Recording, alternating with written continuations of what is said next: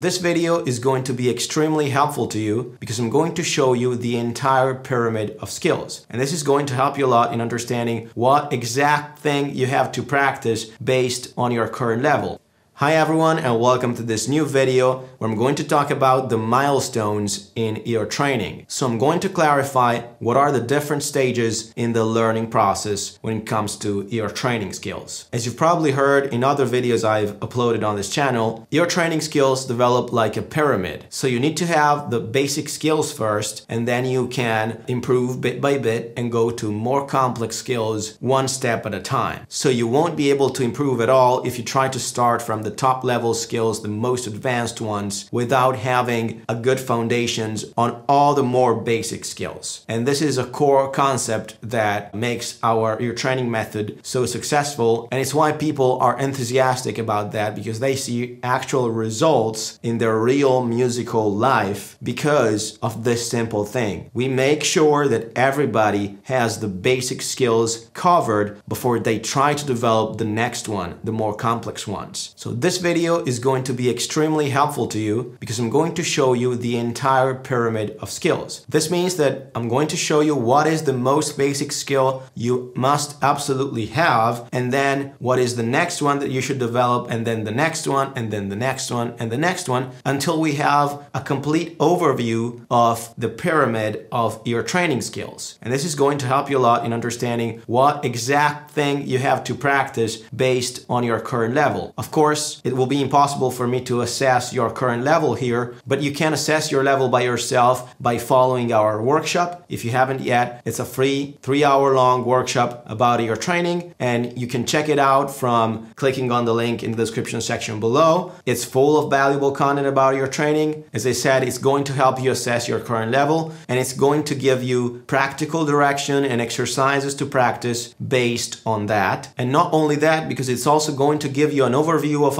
your training method, and it includes clear explanations on the most important scientific findings related to our perception of musical pitch, which are the basis of our method. And lastly, it will show you what exercises you should absolutely avoid based on those scientific findings. So don't wait, click on the link in the description section below and sign up to our workshop for free. Okay, let's talk about what's the first main stage in the development of your training skills. Well, the first essential skill in your training is pitch matching. So what is pitch matching? Pitch matching is the ability to match a given pitch with your voice. Of course, if it's out of your range, you can match it an octave lower or higher or whatever. This ability shows evidence that you're able to understand whether a note is the same of another note, so a pitch is the same as another pitch, or not. This is the main point here. This is the most essential skill in your training ever. And if you don't have the ability to understand whether a note is the same of another note or is higher or lower than another note, you need to absolutely master this before going on anything else at all in your training, or you won't see any results whatsoever. Whatever you do doesn't matter. This ability is absolutely a must-have that no musicians can live without. And you can guess why, because if you can't understand whether a note is the same of another note, what else can you do? I mean, of course, this will prevent you from being able to recognize melodies, chords, from improvising for real, like creating musical ideas in your head and then playing on your instrument. All of this is going to be impossible without this basic ability. This is the very first important stage in the development of your training skills. Let's now talk about the second stage. The second stage is about creating a basic mental representation of the tonality, starting with a major key. We start on the major key because it's by far the most used one in Western music, and it's just a great starting point that allows you to cover a lot of different musical genres, a lot of different styles, and it still is the basis to then go on and work on other keys like harmonic minor keys, melodic minor keys, etc. So what does it mean to have a basic mental representation of of the tonality? Well, it means being able to imagine a major key, to being able to understand what's the tonic of the key that you're listening to in a whatever musical piece. You start to have a basic mental representation of the key, of the tonality, when you are able to sing a major key starting from a given note. So if you're able to do that, you probably already have a basic mental representation of the tonality that allows you to imagine a group of sounds, of notes, starting from a given tonic. And this is absolutely essential for anything else you will do in your training and in music in general, because any piece of music is built around a structure, which is a tonal structure, and the structure is the key, the tonality. So whatever you do in music, there's always a tonality in place. And so being able to create and understand the tonality of a musical piece is essential for you to being able to decode the notes and the chords and whatever is being played inside the musical piece. But another very important reason why a basic mental representation of the tonality is absolutely essential is that scientific findings clearly show that our perception of musical pitch is tonal, is context dependent. So the same pitch, the same note, chord, whatever, interval, whatever, sounds extremely different depending on the key it's included in. So we need to absolutely practice your training in a tonal way. So taking into account the key, the sound of the key, and how the sound of the key influences the sound, the sonic sensation of each note, chord, and all the musical elements in general. So as soon as we have basic pitch matching skill, it's extremely important to work on developing a basic mental representation of the tonality. If you want to know more about the scientific researches that I'm talking about, and if you want to also understand why interval-based exercises are ineffective based on the findings included in these researches, I invite you to check out another video I made. You will find a link to it up here and a link in the description section below. You will find links to the scientific papers themselves in the description section of that video, so you have a reference for anything that I say in that video and also in this one. That being said, I hope the second point is clear. So let's talk about the third stage in the development of your training skills. The third stage is internalizing keys colors, chords colors, etc. These are not visual colors. I've explained it in many videos on this channel. If you don't know about these concepts yet, I invite you to check out this video up here. You will also find another link in the description section below. I will explain briefly what are keys colors, colors of the chords, etc. The keys colors is the sensation, the sonic sensation that each note assumes within the key. We have 7 notes within the key, and we can name them as scale degrees. So we have the first degree, also known as the tonic, the second degree, third, fourth, etc. Each one of these degrees has a very specific sonic sensation. For example, the tonic note, the first degree, sounds extremely stable. It's the most stable note, and it has the feeling of being the gravitational center for all the other notes in the key. All the other notes in the key wants to resolve, creates a feeling of resolution by moving toward the first degree note. So this is kind of a description of the keys color of the first degree. The seventh degree, on the contrary, is the most unstable note. It's the note that has the most tension and that absolutely demands resolution by moving toward the first degree. What you need to understand is that all of these sensations can be internalized, and they are the same for any major key. So no matter if you're in the key of E major,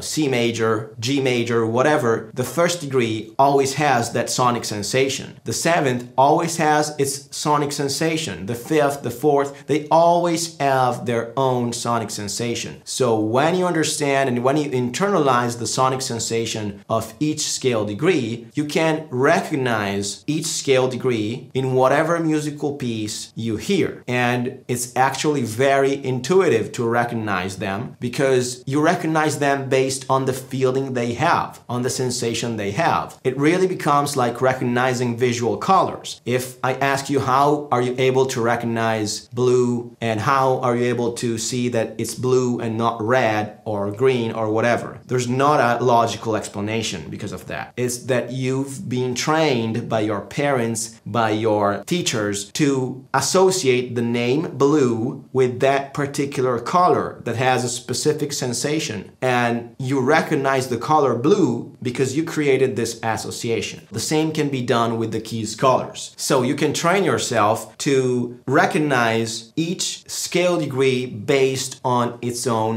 keys color, its own sonic sensation. And this is how great musicians are able to recognize notes and chords by ear very intuitively and quickly. It's because they have internalized the sonic sensation of each scale degree, of each chord, etc. I've talked about notes in this example, but the same is equal for chords. Each chord has its own keys color, its own sonic sensation, and based on the scale degree that it's built on, it assumes a different sonic sensation. So the chord built on the 5th degree of the scale has a very tensive feeling. So it's unstable and it wants to resolve on the 1st degree chord. So the chord built on the 1st degree has a sensation of stability and rest. And similarly for all the other chords that are built within the key. So the concept still is the same. You can recognize chords by feeling the sonic sensation they have. And this is what you ideally have to do in the 3rd stage of the development of your training skills. And the important thing that you have to understand, and I think this is almost self-explanatory, you can't develop this skill, the skill of recognizing the sonic sensation of chords and notes, before you have a mental representation of the tonality. Because if you don't have a mental representation of the scale, how could you be able to recognize which scale degree it is? If you can't even imagine how a major scale sounds like, you're not going to be able to recognize the scale degree of a given note or of a given chord. Even worse, if you start working on this before you have pitch matching skills, you can't even recognize if a note is the same or different from another one. How can you imagine an entire scale in your mind, and then how can you imagine and can quickly recognize scale degrees based on their sonic sensation? It's impossible. It's totally impossible. This is why it's extremely important to follow this sequence and to go and to work on the right task that is adequate to your current skill level. Because if you don't, you surely are going to make the mistake of trying to develop a skill when you're not ready for it yet. And this is going to prevent you from improving, and it's going to leave you frustrated, and it will crush your motivation. And this is not what we want. So this is only a little digression to help you understand why it's extremely important to follow the right step-by-step sequence when it comes to your training. Let's now talk about the 4th stage in the development of your training skills. The 4th stage in the development of your training skills is working on improving speed in recognizing notes and chords, and also recalling notes and chords, and also improving your short-term musical memory, and generally speaking, improving the efficiency of the entire relative pitch system. This is achieved in different ways. So both speed and short-term musical memory can be improved by grouping notes together, so working on internalizing patterns of notes and using them to basically being able to recognize multiple notes at the same time, or to recall multiple notes at the same time. And the patterns that are mostly used are scales, portions of scales, triads, and generally speaking like arpeggios and things like that. So at this point in the learning process, you already have a great understanding of the tonality and understanding of the keys colors, the sonic sensation of notes and chords. You can already recognize notes and chords by ear, completely by ear, without needing to use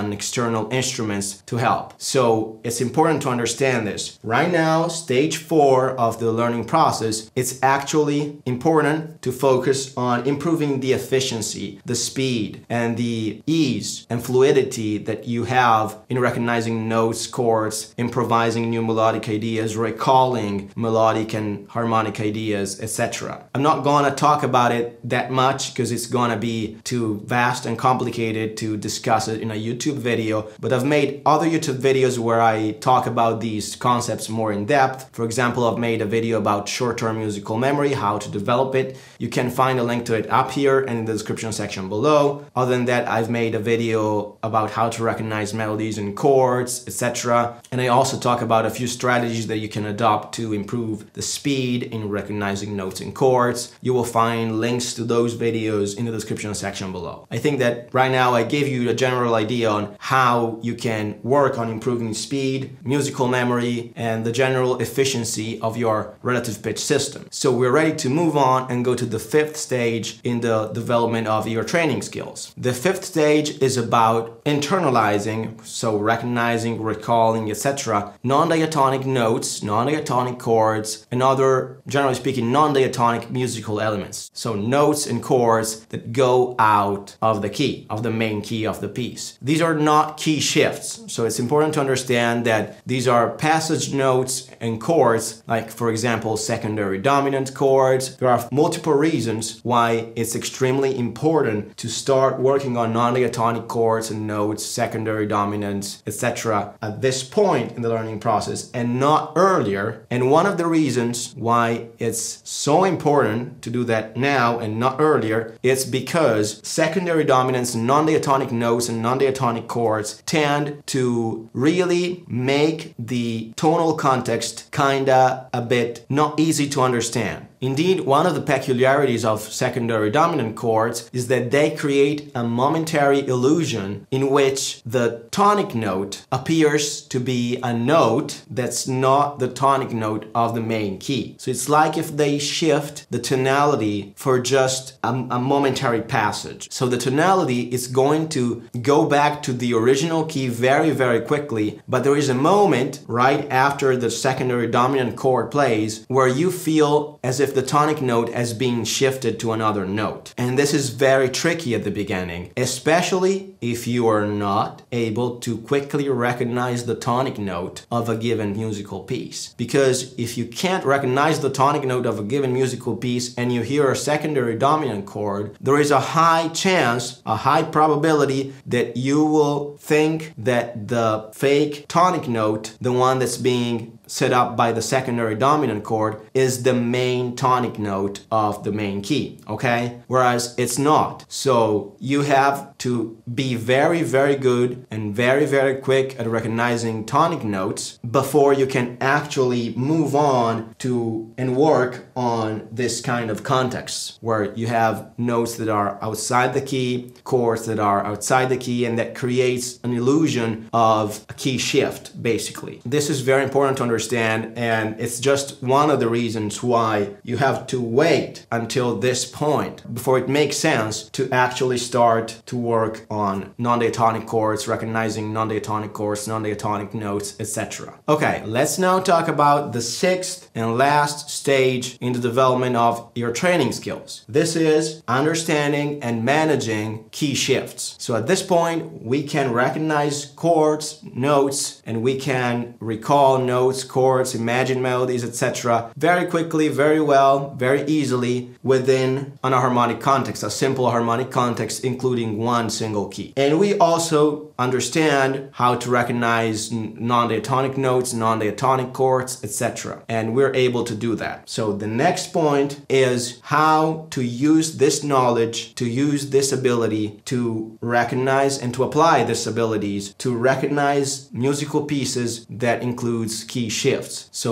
this can be jazz musical pieces, classical musical pieces, pieces that generally speaking includes multiple key shifts and that change key rapidly. The fact that a musical piece includes key shifts doesn't absolutely mean that you actually have to delete the entire abilities you've developed up to now and start creating a totally new way to recognize notes and chords because the piece has key shifts in it. No, absolutely not. The main cognitive processes, the main thought processes that you've learned up to now are going to be totally applicable to music including key shifts, okay? The difficult part here is that you need to be very quick at understanding when a key shift happens, and you need to be able to recognize the new tonic very quickly, and you need to be able to then create a mental representation of the new tonality very quickly, and then you will start to be able to apply all the skills that you've developed up to stage 5. So you will be able to recognize notes and chords based on the feeling they have inside the new key, okay? You need to develop the ability and to get used to understanding and managing key shifts. This is the only thing that you need to add. It's not easy, sounds like it's easy, but it's not, because of course it creates a more blurred context where you have more difficulties understanding and orienting yourself, because the structure is not as simple as a simple major key, okay? You have maybe multiple keys that are actually changing rapidly, and so of course the more rapid the change, the more difficult it is to orient yourself within such a complex structure. So, but the prerequisite that you absolutely need before you can even think of recognizing music including key shifts and